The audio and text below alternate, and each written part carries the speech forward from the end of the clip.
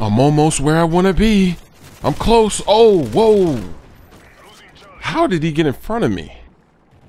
Where did he come from? It's that juggernaut tunnel vision. I did not see him walk right in front of me. Maybe he came from behind me. I don't know.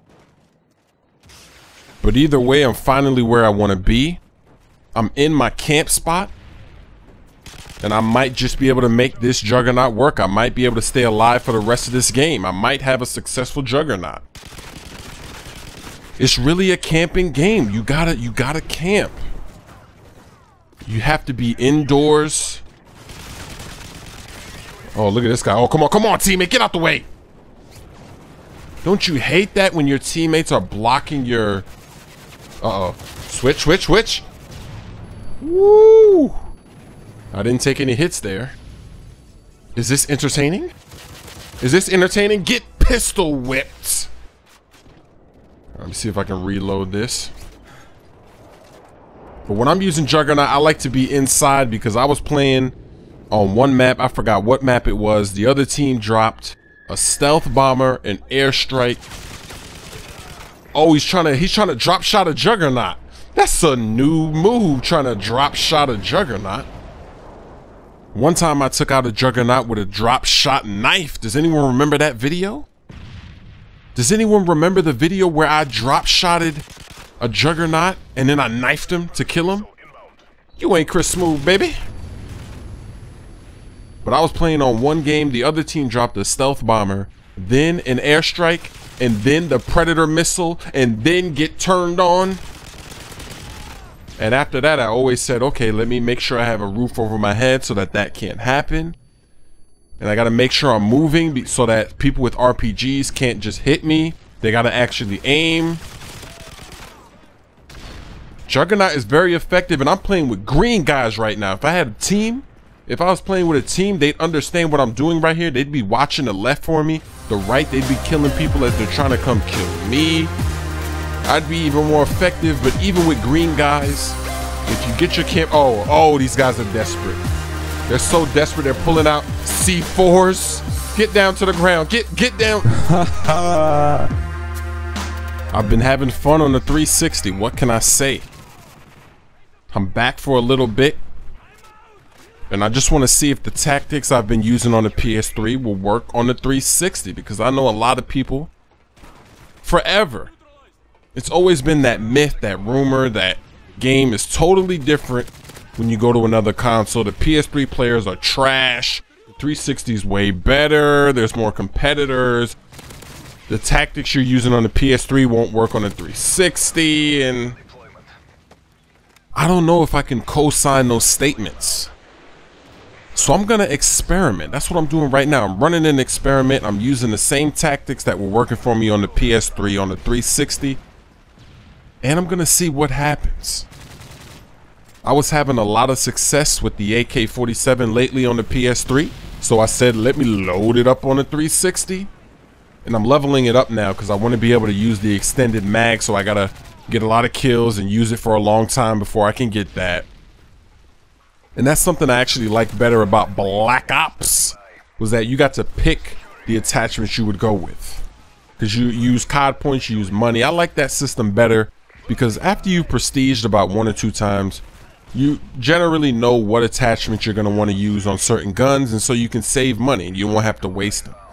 Because in this game, when you're leveling up and when you're using guns, a lot of the time you're earning attachments you don't even want to use, like the hybrid sight, or maybe the thermal sight, or maybe the holographic sight. Like in this game, I don't use any of those sights. I just use a red dot if I'm going to use a sight. So I'm going to continue to experiment 360 versus PS3. And to me, the game is the same game on both consoles. It's the exact same game. So if something's working for you on one console, why wouldn't it work for you on the other console? And why do I like using Juggernaut all of a sudden? Well, it's really just a mind game.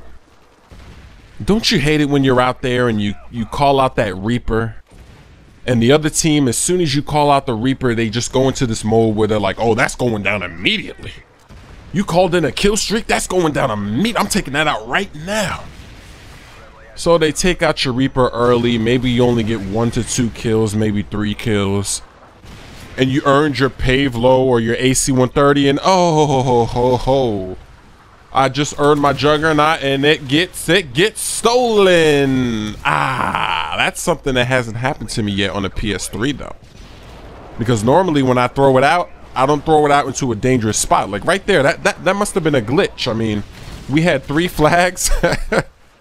We were triple capping and I thought that our teammates were there, so I thought it was safe, but it wasn't safe. But back to that debate about why I'm using Juggernaut. So if your Reaper gets shot down, then your AC-130 or your Pave Low is going to get shot down almost immediately. So obviously the AC-130 is a little more valuable because it's tougher to shoot down than the Pave Low, but it's still kind of annoying. So when I sense that I'm in that kind of lobby, what I like to do is pull out the Juggernaut, because after they shoot down the Reaper and I've earned my Juggernaut, now they have to deal with Juggernaut on the ground and they have to switch their class again. They have to switch off from their Stinger missile to their RPG.